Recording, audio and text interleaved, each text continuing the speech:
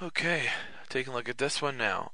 Because it's squared, right? Because it's squared, I can square root the whole thing.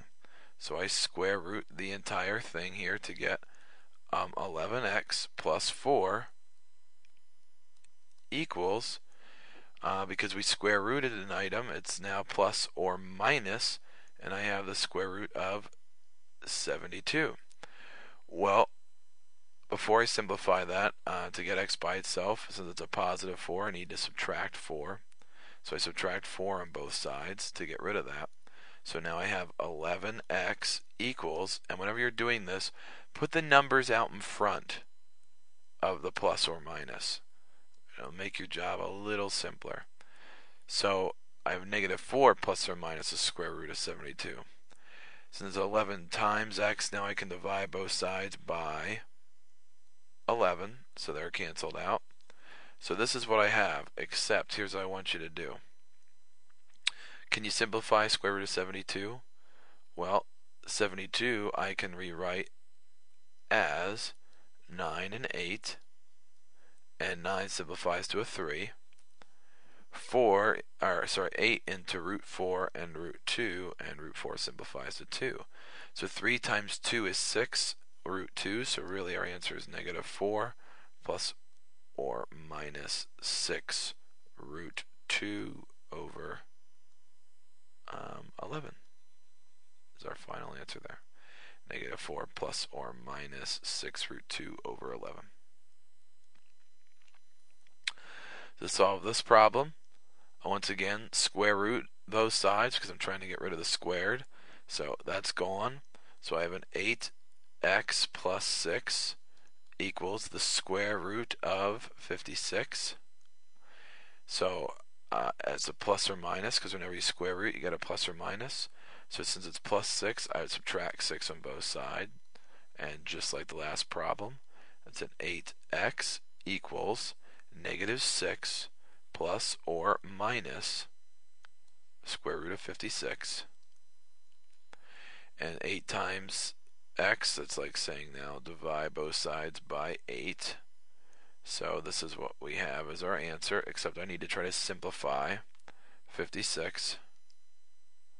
So I realize that 56 I can separate into 8 and 7. And the square root of 8 I can simplify into root 4 and root 2. So root 4 is 2, so here's what I end up with. 2 root 7 and a root 2. Well, that becomes root 14, because remember I want one number and one root. I don't want a whole bunch of roots. So far I end up with negative 6 plus or minus 2 root 14 over 8. But I can divide a 2 out of all those. So I get a negative 3. I divide a 2 out, so I just have a root 14. I divide a 2 out of that to get 4. So there is my official answer. Right in there. With this one, I square rooted as well. So I square root both sides there to get rid of those. So I end up with 7x minus 1 equals plus or minus the square root of 90. Right? It's plus or minus square root of 90. I add 1 to both sides, so I'm trying to get x by itself to get 7x equals, remember to put that before the plus or minus, square root of 90. 7 times x, that means I should divide both sides by the 7 to get that all alone. And the last step here is to simplify that. And a 9 and 10 is the first thing that comes to mind to me. Square root of 9 we know is 3. I can't take that down anymore because it would give me 2 different roots, right? It would give me something like this. Why do I want an answer that has 2 roots in it?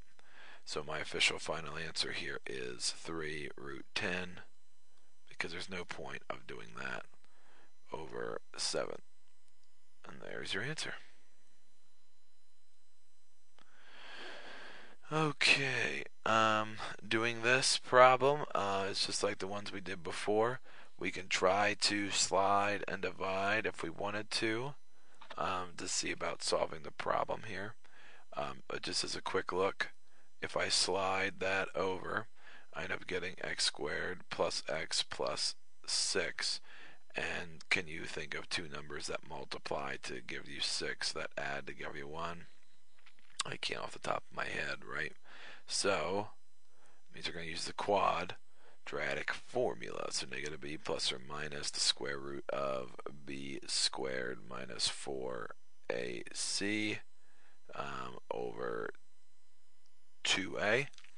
So it's negative 1 plus or minus the square root of 1 squared minus 4 times 1 times 3 all over 2 times 2 because a is 2.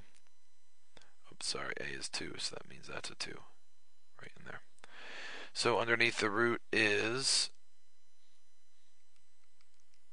getting negative 23. So I get negative 1 plus or minus square root of negative 23 over 4. And remember, just pull it out. Negative 1 plus or minus I root 23 over 4. And you can't simplify that any farther. That is a prime number already. So there is your answer. And when we come back here, I will try to finish off some more of these problems then with some roots and complex numbers.